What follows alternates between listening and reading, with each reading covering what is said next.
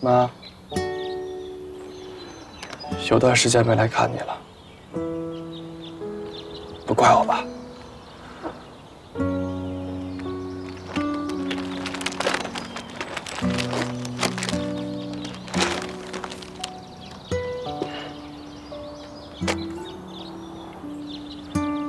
你以前总嫌我话少，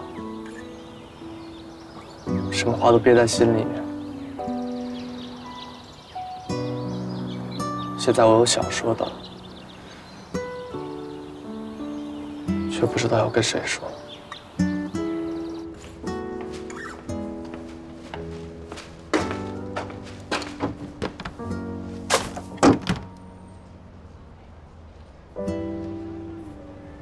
哎呀，哎，郑叔叔您回来了。哎，小雪，买那么多东西呢？我这不是中午休息了，我就想买点东西，先给他拿回来。 我帮你提。哎，不用啊！没事。哎，哎呀，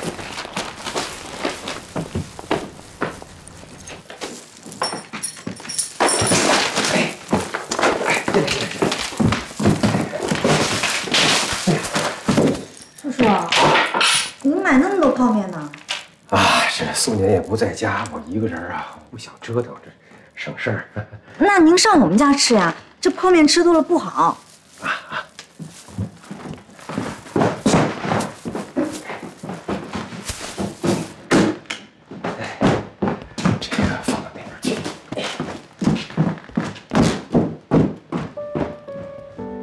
今年阿姨在的时候，郑叔叔是完全不一样的，话也少，但眉眼中带着笑，不像现在，眼里总是空空的。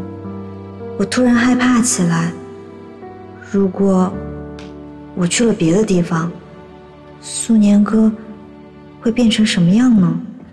哎呀，还有什么？对，这得拿到素年那屋去。我知道。行。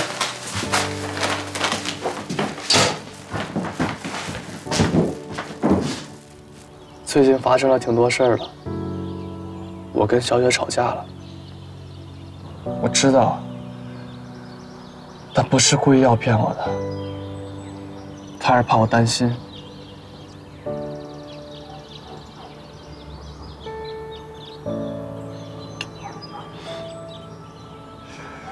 这事说起来也怪你，你当初给他讲了那么多故事。 让他对外面的世界那么憧憬。你当初也喜欢满世界跑，我爸把你带回来的时候，你有没有怨过他呀？可你们后来那么幸福，是不是就意味着，就算我自私一次？ 也可以，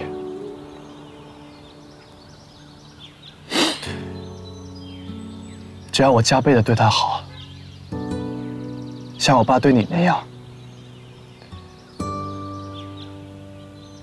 小雪，他也会很快乐的，对吗？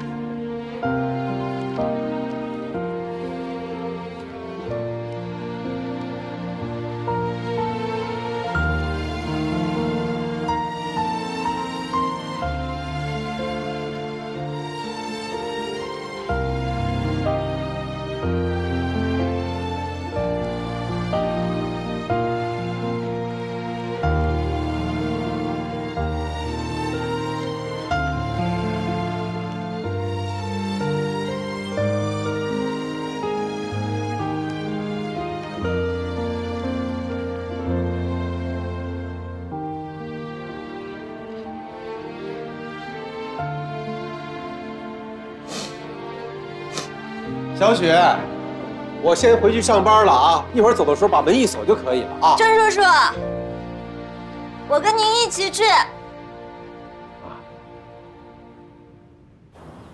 你出去看过，听过，可他还没去过呢。梦想明明近在咫尺，却要放弃，而每次放弃的理由